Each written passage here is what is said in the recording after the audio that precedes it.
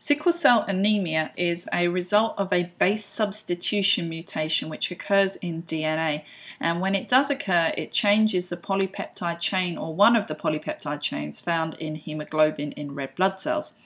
So under a normal situation there is a triplet on DNA, GAG, and when that goes through transcription to the mRNA and then finally through translation, it produces the amino acid glutamic acid.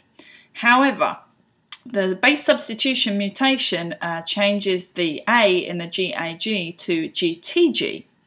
So when that base substitution, that being one single base changing over into a different base, is then transcribed, it produces a different codon on mRNA and thus produces a different amino acid after translation, and that amino acid is now valine. Now the IB want you to know the change from GAG to GTG being the base substitution mutation, and that the result of that is changing glutamic acid to valine.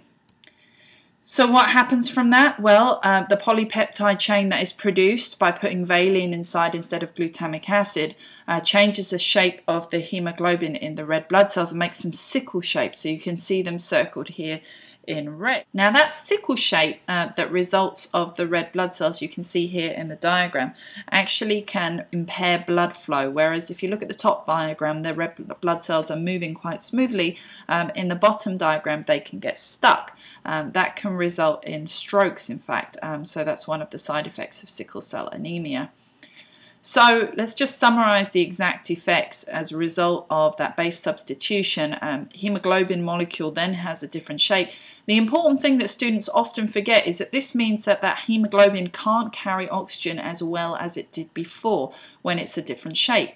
So that can result in weakness felt by the person, in fatigue, shortness of breath, and as I mentioned before, the impairment of the blood flow.